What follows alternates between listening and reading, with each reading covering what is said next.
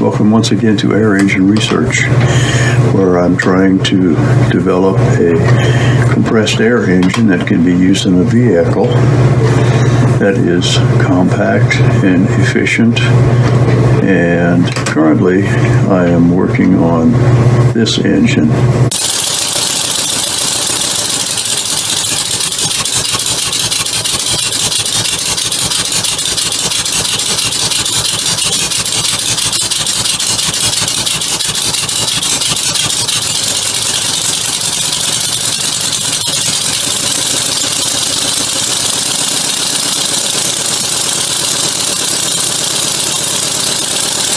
It's not completed yet, and I still have quite a few bugs to work out, but I am in the process. As soon as the weather warms up, I'll be going back out again. But in the meantime, I've decided to answer some of the questions that some of my subscribers have asked me about. The previous video that I did, I probably didn't do a very well job of explaining, and formulas, some of the people say they got lost while I was explaining. But in this video, I am going to show you a spreadsheet that I work on that can be used to calculate various things that I want to know about the performance of my engines. I'm going to go like that. As I said before, I've been asked many times how to figure out some of the numbers that I use when I work on a prototype. This on a computer would be called a spreadsheet. It's a computer program that's used to calculate various things. The nice thing about this, you put numbers in these different squares where there are spaces, and then you can go other places and calculate based on those other numbers something else that you need to find out. Now, the last time I tried to use formulas to explain some of the things that I was working on did not go very well. It's too complicated to understand a lot of times what I'm coming up with and where those numbers are coming from. So what I'm going to do this time is just give you the numbers that I use to calculate those things, but not show any formulas. So as you notice here, this would be the pressure that we're going to be running in our engine, 250. This is the engine RPMs. All these numbers you can change, and when you change one number here, anywhere else in this spreadsheet that number is used, it will automatically recalculate that information. Now, I'm using 2400 up here for an RPM, or engine revolutions per minute. And at 2400 in my pickup that I had, it would be running at 60 miles an hour. So 60 miles an hour, if you take that and divide it by 60, would be 1 mile a minute, which is 60 miles an hour. The engine to tire ratio means that the engine is going to turn over 2.85 times, and the tire on the ground will only turn 1 time. I'm basing this on a 35-gallon tank for the compressed air, and the stroke of the piston is 0.75 inches, and the crankshaft would be based on a 4-inch throw, which means from the center of the crankshaft to the outside of the thing that rotates is 4 inches.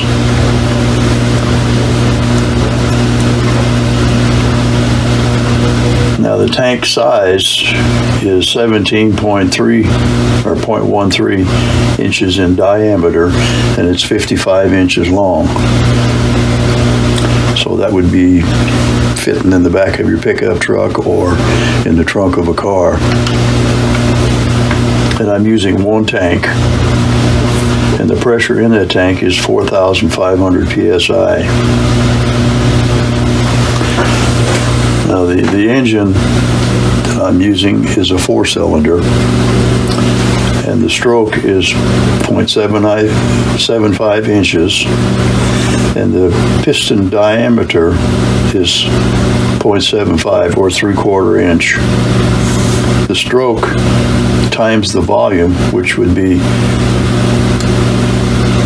the piston size times the length of the stroke, gives you 0.33 cubic inches of compressed air that it takes to push the piston down 3/4 of an inch. Now I've got 4 cylinders, so 4 times this gives you the total volume per rotation of 1.32 cubic inches. Now we want to find out how much volume we have in order to run the engine and find out eventually how long that will run. So we take the tank volume times the 2.31, which is, there's 231 cubic inches in 1 gallon size, times the 5,000, or, well, I did that wrong. I said 4,500, but I'm using 5,000 here.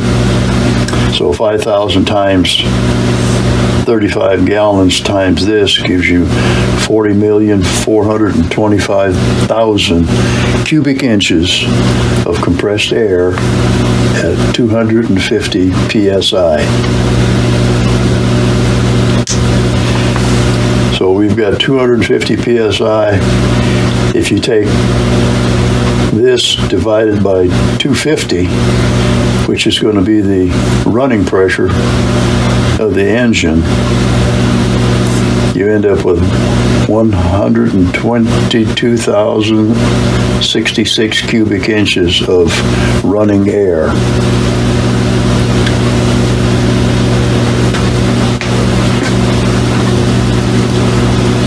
Now we are using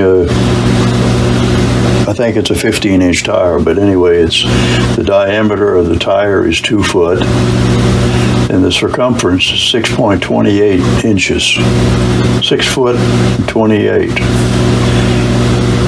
And here, or 0.28 inches. And the 1 mile is 5,280 feet. So if we divide the 5,280 by this number, we get 841 times the tire turns for every mile. Using the 2,400 RPM, again in a calculation over here, this tells you that you can go 38 miles on this many cubic inches in a tank.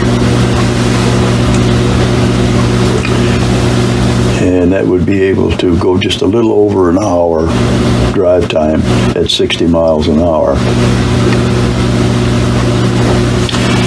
Now, one of the things that I was asked is the torque. Well, the torque can be figured here at 36.8 foot-pounds of torque. And there again, that is using the throw of the crankshaft, which is 4 inches up here, times the square inches of piston, that would give you anyway the 36.8 foot-pounds of torque. It's a pretty long formula, which I'm not going to put in there because it is maybe too confusing. But you have 36.8 cubic or foot-pounds of torque, and there's some formulas down here that I use to calculate horsepower. If you have 36.8 foot-pounds of torque and you put it in the formula,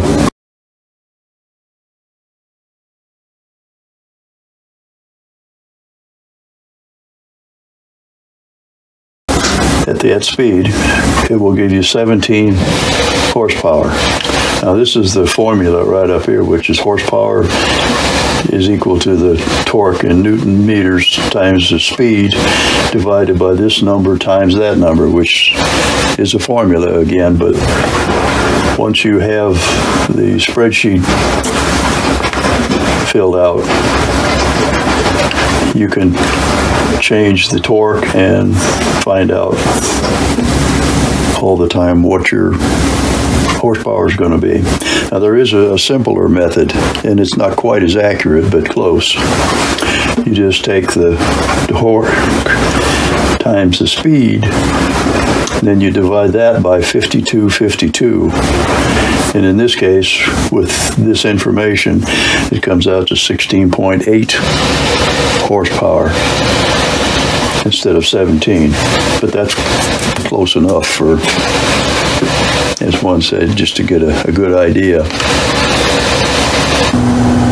It's not too difficult to work with a spreadsheet, but you do have to know quite a bit of math in order to fill out these blocks with the proper formulas. There's a lot of multiplication and division and square roots and things that you will be using in order to come up with a lot of the information. I hope I haven't been too confusing today, and if you are interested in what I'm doing,